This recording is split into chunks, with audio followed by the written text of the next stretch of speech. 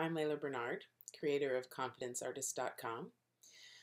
My specialty is robbing people of their self-limiting beliefs and excuses for hating themselves and conning people into living the life of their dreams. So today I wanted to talk about the gushy, kind of gross topic of self-love. I know that I am about done with hearing about how self-love is the foundation to all of our growth and development, but it's really true. And if you're anything like I was, 3-4 years ago, I really thought that self-love was something that I would never have because I am a truly bad, wrong, terrible person. I have lied, I have cheated, both on partners, both in dealings with other people. I've made stupid fucking decisions. I've drank too much. I've used drugs too much. I've taken advantage of people. I have manipulated people. I have procrastinated on projects. I have blown things off completely, let people down. I've squandered many opportunities and lots of talents. And if I'm honest, I have intentionally hurt people, both physically and emotionally. So all of those things are reasons why I believed for many, many years that I was somehow totally defective and totally broken and did not deserve to love myself or really have anything good in my life. I mean, I wanted the good things. I wanted to grow. I wanted to have this sense of inner peace and love. But yeah, I'm just not nice, not a good person. So anyway, I was stuck in that place for a long time until I discovered the teachings of my wonderful teacher, Dr. Carolyn Elliott, who writes about her teachings in her awesome new book, Existential Kink. And sort of the foundation of Existential Kink is realizing that, the fluffy, it's all love, it's all good kind of stuff that my dark ass really wants to dismiss is actually truer than we dare to admit. It's really all love. All the things that happen to us are loved deeply by the ineffable, infinite observer inside of us, even the really dark stuff. And this idea totally blew my mind, totally changed my life, and ever since then I've been sharing it with friends and now clients. And today I feel inspired to share an EFT tapping technique inspired by a really sweet and tender, sad text exchange that I had with a friend of mine. He's been going through some tough times, and I have been doing my very best to help him recognize that it's all good, it's all fine. He's totally entitled to love himself. But he's struggling, and today I was asking him how he was holding up after some dramatic things had happened in his life, and he told me that he had been fantasizing about selling his house, cashing out his 401k, leaving the country, going on a massive bender, and then ending it all. Which,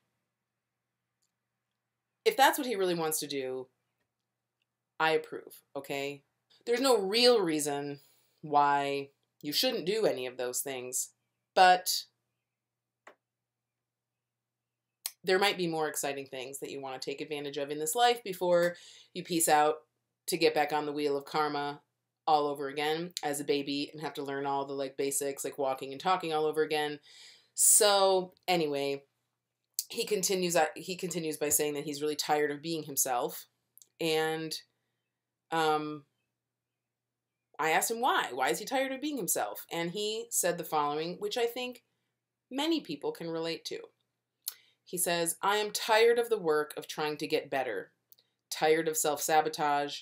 Tired of games, the games he plays.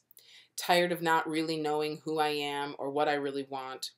Tired of the same thing day after day, tired of being ungrateful and obsessed about what I don't have versus celebrating what I do have, tired of knowing all the things that I've done, tired of being stuck, tired of failing, tired of being in debt, tired of working a meaningless job, tired of hurting everyone that gets close to him, tired of being a fat, smoking, overeating, porn addicted, lying, deceptive, inauthentic person.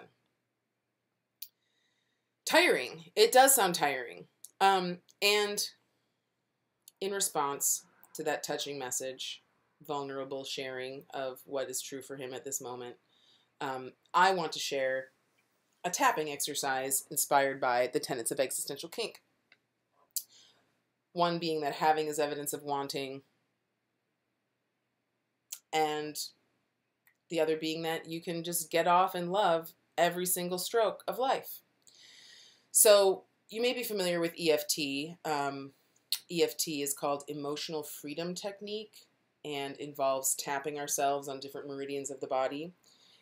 And so you may have heard of this before. You can just follow along with me. All right, here we go.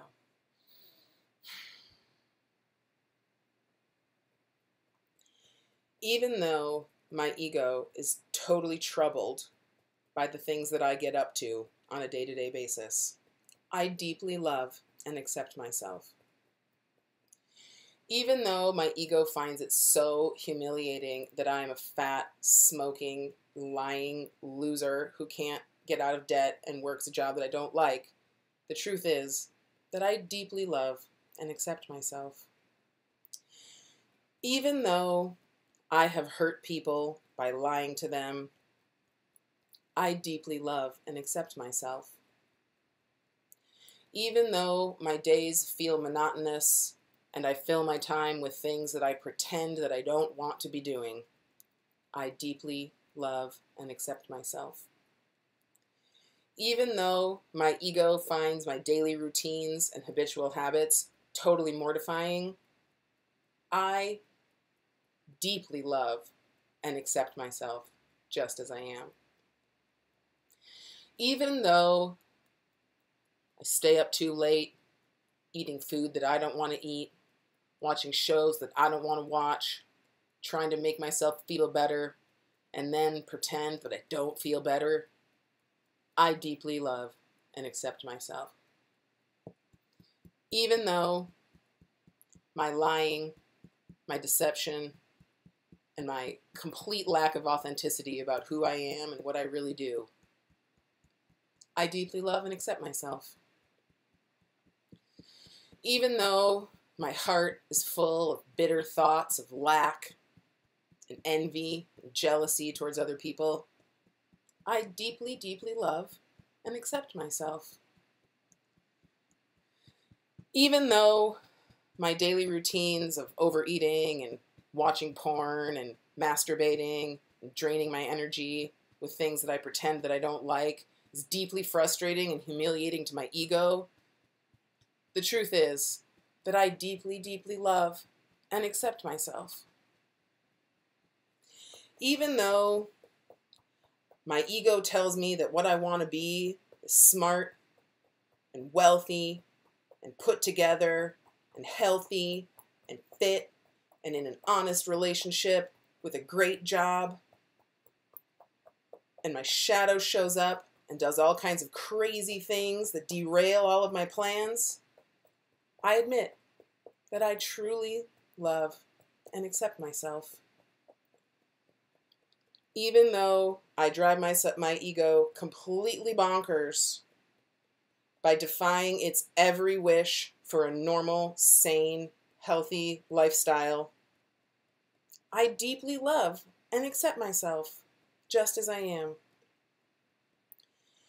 Even though people are angry with me and tired of me and cutting me out of their lives because of my lying, cheating, bastardly ways, I deeply love and accept myself. Even though I do things that I am embarrassed to be associated with, and they cause me to lie and hide and disown myself, the truth of the matter is that I deeply, deeply love and accept myself. Even though I have habits like overeating and smoking that my ego finds really disgusting, the fact of the matter is, I deeply love and accept myself. Even though I am very critical of myself and others and pretend to be kind, nice, generous guy, but I'm actually full of spite and rage and resentment, I deeply, deeply love and accept myself.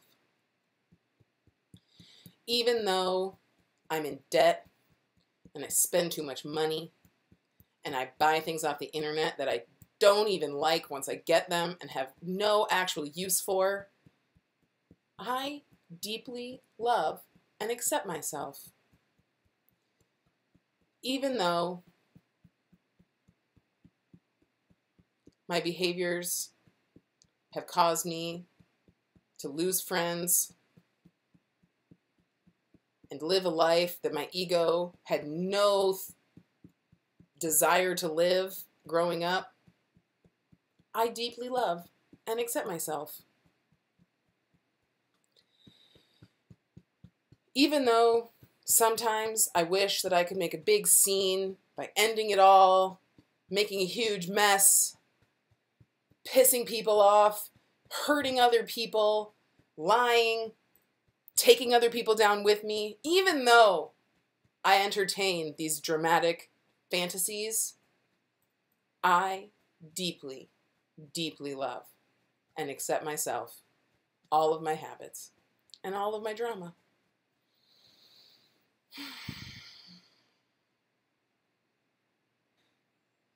Thank you for being with me.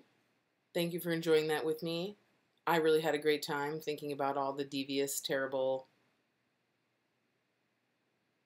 countercultural, awful, ego, embarrassing, humiliating, shadowy things. I have deeply enjoyed loving them with you, and I hope that in practicing this with me, you also might find a little bit of peace.